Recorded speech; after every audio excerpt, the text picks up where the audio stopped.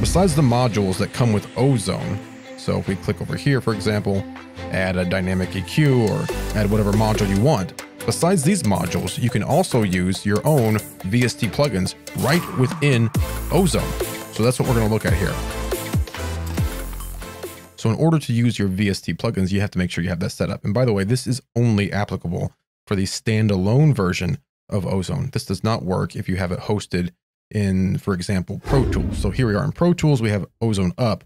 If I choose an empty module space, I don't have the ability to load a VST within Ozone. But if you look at the standalone version, over here, we have this plugins section. So let's get Pro Tools out of the way. So here's the standalone version. If you want to use your VST plugins, just head over here to where it says plugins right after you choose an empty module place. Just choose plugins. So now we don't see anything. So click your gear icon. And this is what this plugin tab here looks like by default. So it only added the VST plugins location, program files, VST plugins. So we can actually add other file paths. So if I hit scan here, make sure we have VST checked there, we'll go ahead and scan through our VST plugins folder. But what if we have VST plugins in other areas, which I do. A lot of us have our VST plugins in the Steinberg folder. So in order to add whatever VST plugin folder you want, just choose add.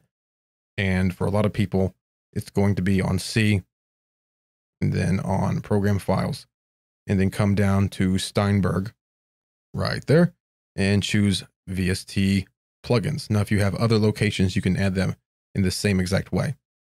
Just choose OK. Very good. Make sure this box is checked and you can scan plugins. And that's it. Just click OK. And now you can see all of the plugins that are being scanned. So we might just have to wait a little bit before we have access to all of our VST plugins. And there we go. As you can see, they've all been scanned through. Now, if for whatever reason, this seems to be taking a very long time, like 30 minutes, you might want to close Ozone down and then open it back up. Okay. And it should continue scanning then. But now, just as if we were going to add a module included within Ozone, now we can also master, or whatever you want to do in here, with your own VST plugins. So just choose plugins and whatever your favorite plugins are. Waves plugins aren't showing in here. By the way, for anyone wondering, I'm on PC, by the way. Maybe I want something from Neutron. Okay, maybe I want the Neutron 2 equalizer. Just double click, loads it right up into that slot. There we go. So now we can, of course, play the music back. And use the EQ. That's with Neutron Advanced. If you want. Free floating window. You can solo, just as you can the other modules. You can bypass it.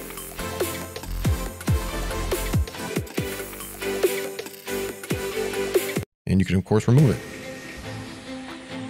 Just like that. That's all you really have to do for whatever you want. You can even throw in more of the Ozone 8 plugins right into Ozone 8. So maybe you want another EQ. Boom. Throw that right in. So now you have your EQ here and your EQ here.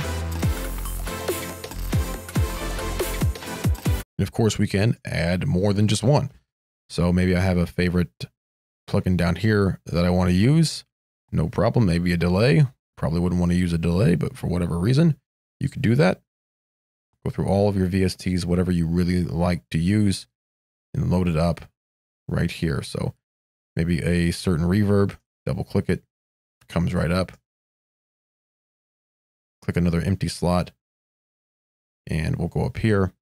Maybe we'll look for something else, maybe a channel strip. Load that up here. So now we can master or do whatever you want here in Ozone with your favorite plugins.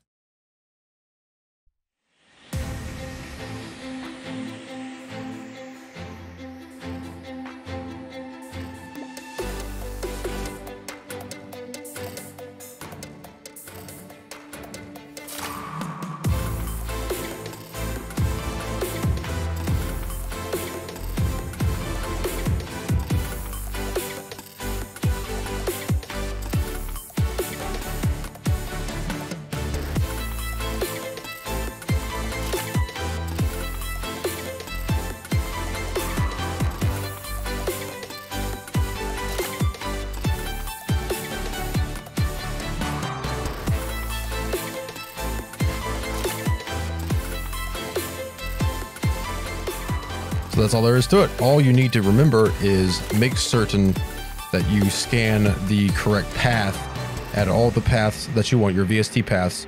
Scan your plugins, and you can use your VST plugins right here in Ozone.